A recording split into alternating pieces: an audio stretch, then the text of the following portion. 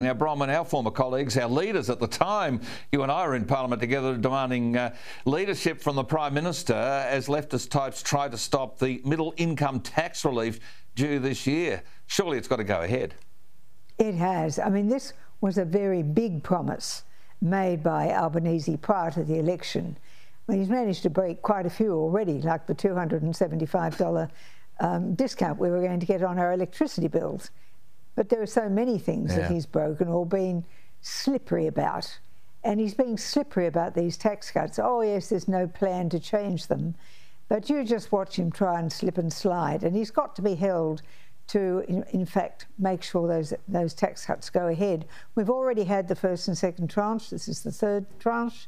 And it's part of that overall plan to give back to people money that bracket creep in fact does thieve out of people's pockets secretly.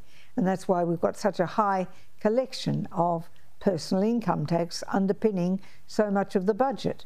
So the tax cuts are in fact a brake on government expenditure and a brake on government largesse. So it's very important that they go ahead, and I'm sure the coalition will be holding them to account. I'm sure that even the large bulk of journalists may well hold them to account, because it was such a big issue in the lead up to the election.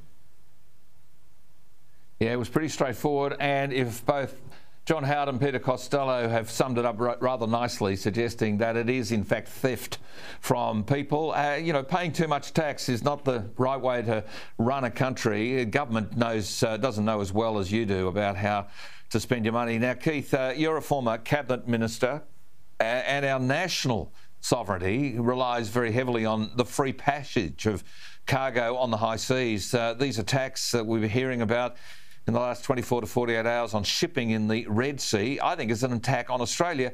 And yet the Albanese government isn't standing up for us at all. They're squibbing this. Well, there's been lots of, I say, excuses about why we're not providing support into the Red Sea in terms of the alliance that's there. But helicopter air support sounds like something the Australian Navy can do to me. And this is a really important trade route. It will mean an increase in costs for those who are choosing to go around the Cape. Our exports, our imports, our products, it's our economy. I really think that we should be there providing support as requested by the United States. Sure. And if it wasn't so serious, Gary, you'd be saying, won't someone think of the climate? But it is serious. I mean, the additional fuel that you need, the additional costs for shipping, the additional costs for our businesses that are trying to export, we should absolutely be there. The Australian Navy, this is what they train for. They're not there to sit on the benches when it's game day, and it's game day right now.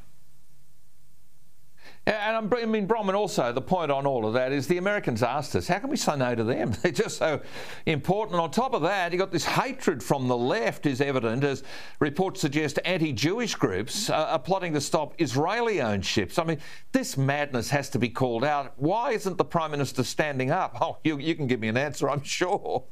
Well, the problem is he is just Albo the trot, short for Trotskyite. He likes fighting Tories. That's what he is.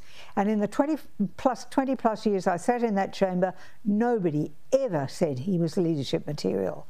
And it's just being proven. And we're seeing all this anti-Semitic movement going on right now simply because there is a failure of leadership at the top. Albanese is letting it occur. He's not coming out as a strong leader. He's not taking a strong stance.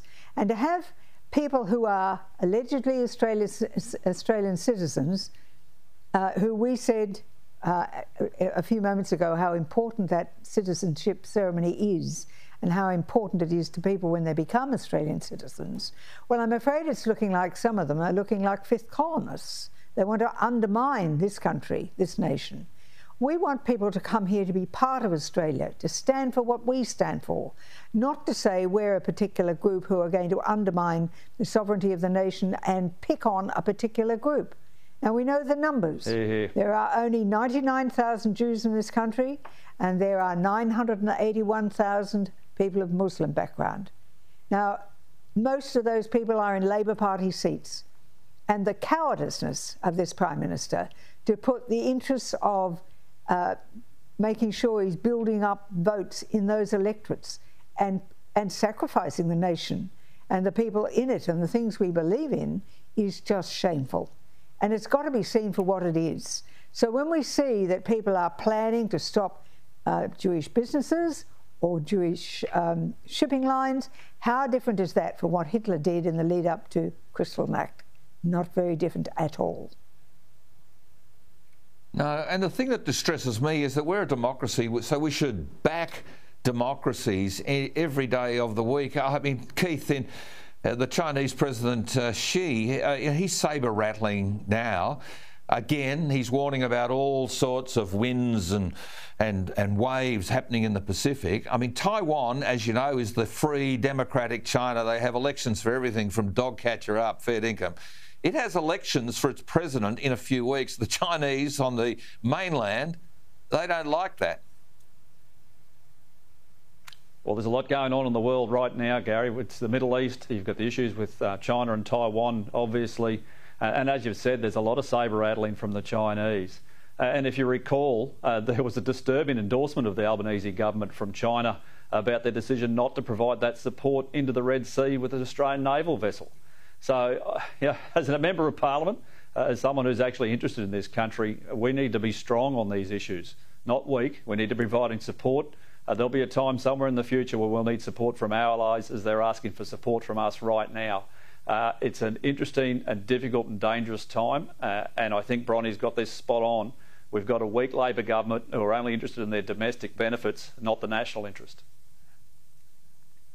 Well, they said that Joe Biden went to the bunker. Well, Albo is clearly hunkered down on this. He's just hoping everyone will look at something else. Meanwhile, of course, the cabinet papers from 2003 have been released, and there's been plenty of stuff written today. Bronwyn, John Howard, other senior leaders want the release, want the release of the national security minutes as well to back up some of the debate that was built around the Iraq war. They remain locked away. I suspect that there's bigger fish at play. The principle of releasing that National Security Committee of Cabinet documents may well be the principal point. But as Robert Hill has been saying all day, based on the information they had to do what we had to do in 2003, which was to back America, back the UK, and get into Iraq. Should the national security information now be made public, Bronwyn? I don't think so. I think that the practice is that we release the cabinet papers. And if you recall that time, Gary, certainly I remember believing that there were weapons of mass destruction.